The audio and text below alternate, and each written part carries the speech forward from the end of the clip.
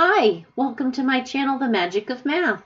Today, I'm happy you're joining me. We're going to talk about angles of triangles. And we're going to be looking at exterior angles and reviewing the sum of the interior angles. So let's get started.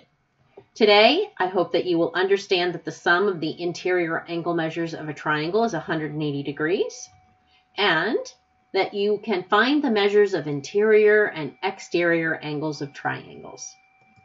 So what I want you thinking about today as we go through this is how could you describe the relationships between interior and exterior angles of a triangle? So I'm going to prove a couple of theorems to you today, and I hope that this will help you be able to discern between interior and exterior angles and how to find their measures. So here we go. Here we have a triangle, and we have three angles, 1, 2, 3. Those are all inside the triangle, so we call those interior angle measures. So the sum of these three interior angle measures, angle 1 plus angle 2 plus angle 3, is always 180 degrees. It doesn't matter how large or how small your triangle is. It could fit in the palm of your hand, or it could be something that is so large it's built around a building.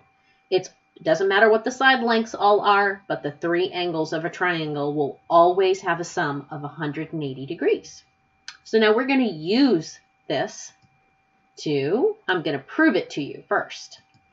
So we know that a straight line is 180 degrees. It's a supplementary. When we put two angles here, it would be supplementary, but it's also 180 degrees if I measured this with a protractor. So I physically, with my computer, with technology, cut out all of these. Imagine this on a piece of paper and ripping all these angles off. I ripped off the point of that triangle to have angle 1 and angle 2 and angle 3. And now I'm going to, quote unquote, paste it to my line. So here's angle 1, here's angle 2, and here's angle 3.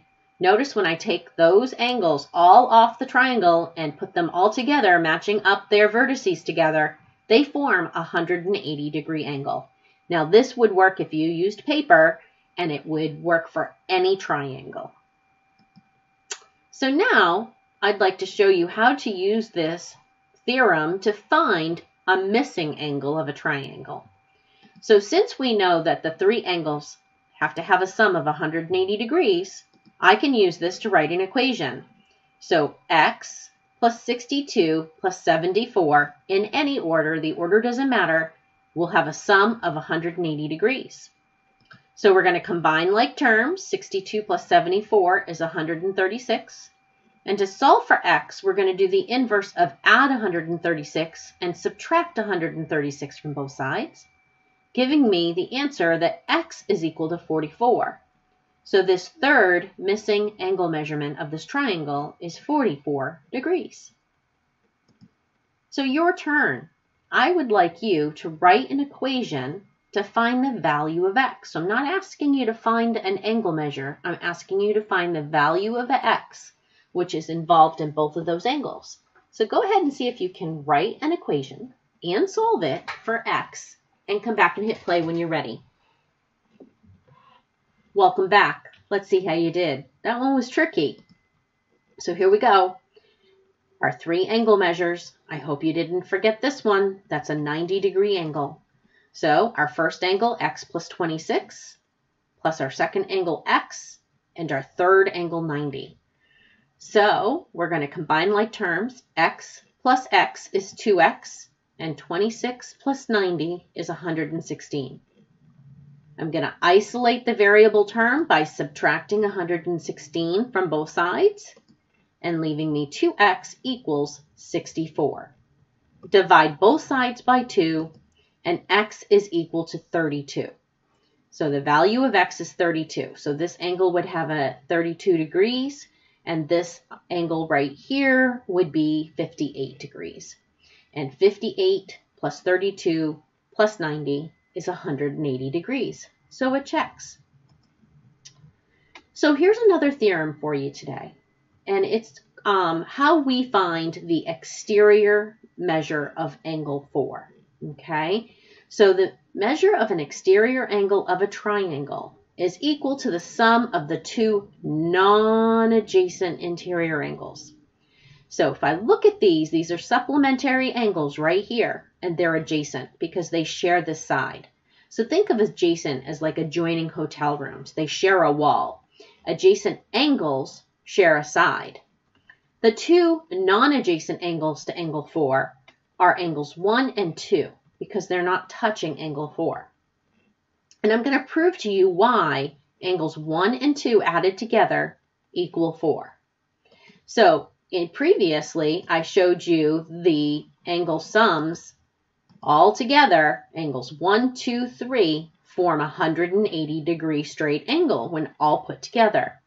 So if I now take angle 4, it should replace angles 1 and 2, and it does perfectly. Okay, and if you did this with paper and cut this out, it would work. Now let's talk about this for a minute. It makes sense because if angles 1, 2, and 3 equal 180, and angles 3 and 4 equal 180, then that makes sense that angle 4 is taking the place of angles 1 and 2. So think about it. If I go back, here's my angles 1 and 2, right? If I take those away, it's 4. So hopefully this visual proof will help you understand and not forget this theorem. So let's go ahead and use this. So now we want to find this measure of x. And I know that it's equal to the two non-adjacent angles. So remember, this is adjacent to this. This exterior angle, these are the two non-adjacent angles. So if I add them up, 35 plus 73 is 108. So this is 108 degrees. Your turn. I would like you to pause, write an equation, and solve to find the measure of the exterior angle. Welcome back. Let's see how you did. So I know that 2x plus 80, the sum of these two angles, is going to be equal to x plus 95. Now, if your equation is x plus 95 equals 2x plus 80, they're the same thing. So I'm going to collect variable terms first by doing the inverse and subtracting x from both sides. This will give me x plus 80 equals 95. And now I'm going to collect constant terms to the right by subtracting 80 from both sides, giving me an answer of x equals 15. But I'm not done yet because I asked you to find the exterior angle measure. So now I have to go back up to the angle, which is x plus 95, and I replace x with 15, and 15 plus 95 is 110. So the exterior angle here is 110.